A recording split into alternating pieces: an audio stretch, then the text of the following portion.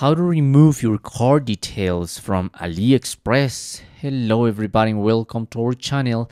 Today I'm gonna teach you how you can remove your card details from Aliexpress, so please watch till the end to properly understand the tutorial.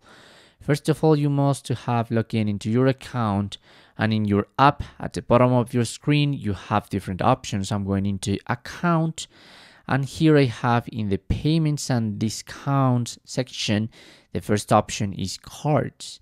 So I'm going into cards, and as you can see, you can add a new card, but I have added a Visa card, a credit Visa card. So if you want to delete it, if you want to remove it, there are three dots at the bottom of this square. I'm going to click on it, and the only option appears is remove. I'm going to confirm that I want to delete this card, so tap on delete, and that's how it works. Now, no cards are saved. The only option you have by now is add a new card, and you can do that with any card you have added into Aliexpress.